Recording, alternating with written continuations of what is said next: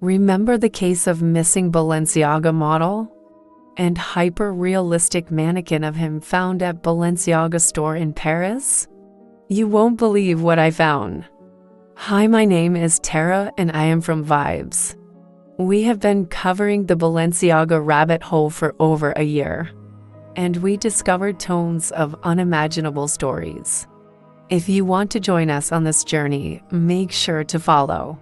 Last year, the theory unfolded that this Balenciaga model has gone missing and only has been found in Paris Balenciaga store in form of a mannequin. This realistic mannequin resembling identical image of him has scared the public because the model was nowhere to be found. It sparked most terrifying theories, questioning everything, including the origins of that mannequin. Model name is Christopher G. or Chris Tyler, and he was also linked to disappearance of another Balenciaga model, Isiah Bass. Rumors say that Isiah designed the jacket, which was allegedly used by Balenciaga. Since then, he was considered missing. Some people say Isiah and Chris are the same person. To our knowledge, they are not. During our investigation in our last video, we have stopped at analysis of an artist, Jon Rafman, aka Ron Jaffman, who is involved with Balenciaga, specifically the show which Chris was modeling. Jon art is orientated around certain topic. I will post the raw video in our Patreon for you. Make sure to watch it to understand the whole image. I stumbled on the artwork they did for Travis Scott and found this. But this is not what I want to show you. The images we found are sickening. They were made in collaboration with Niklas Bildstein Zaar, a filmmaker. But Niklas doesn't always do music projects. He is indeed a long-term creator for the Balenciaga, and this is one of his latest projects. He worked for them for years, so I followed the trail looking for Chris. So I found this on Niklas' page, dating back to 2019, the Mannequins. Is he involved? I only followed the trail from Jon Rafman, Travis Scott collab. And look where we ended.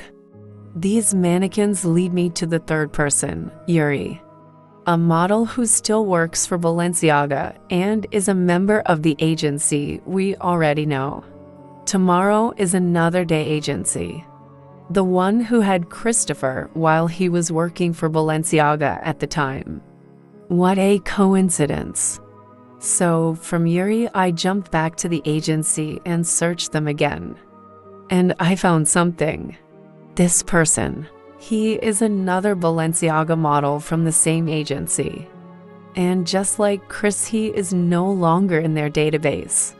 He is friends with a Chris, and you know what else he does? Designing those. At this point, I am mind blown. Have I found so-called Isiah and Chris living quiet private life away from Balenciaga drama? Because Chris seems to be found and well too.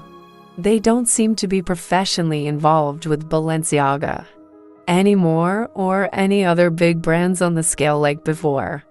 Nor do they address the rumors, and I'm sure they are aware of it. But what happened to them? Why are they out of the industry? Why both of them are no longer in any agency? Also, cryptic message on Chris' Instagram post from last year says, "Looking through a lens might think my life perfect." And guess who first commented on that? But what is Chris trying to tell the world? Because this is deep. When someone views another person's life from an external perspective, they might perceive it as flawless or ideal.